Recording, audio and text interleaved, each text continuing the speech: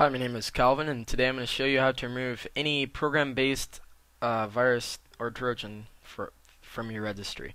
So, first off, you'd want to go into your control panel, you'd want to go into add or remove programs, and you'd want to be sure that you've already uninstalled it from this location. Usually with most viruses or Trojans, this will not fully remove it. So, how we're going to do that is we're going to click Start, click Run, or hit the Windows button and R if you're on Vista, or if you just don't feel like doing that.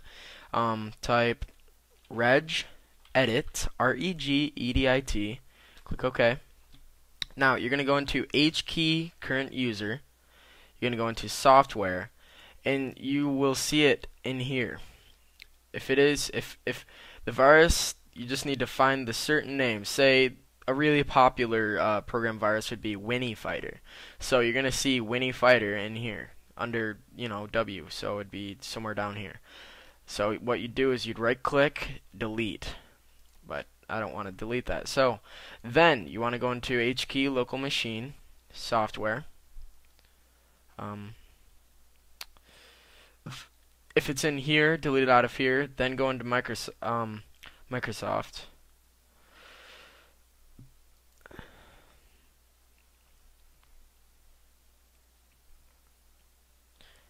And find the Trojan name in here also and get that deleted.